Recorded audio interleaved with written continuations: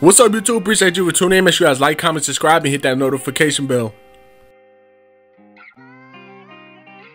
Now, before we get into the video, as always, I want to say I appreciate everybody with that like button. It really helps my videos get recommended. Now, today's video, we got YB and we got Fredo Bang. So, for those who don't know, YB and Fredo Bang, you know, they beefing, and they've been beefing for a while. But it's been this point where, you know, they was all, I wouldn't say cool, but, you know, they was neutral, you know, between him and him. You know, they was like in a music video together and everything. So, you know, everything was neutral at that point. You know, Fredo Bang ended up going to jail, and then everything, you know, just went crazy. So, you know, he ended up seeing, you know, G Money ended up dying. He ended up getting out, and now, you know, he TBG making music, and then, you know, you got YB. He already kind of made it, you know, to a point, but you can say, you know, it's him and, you know, BBG and I guess his little group, you know, 4K Trey.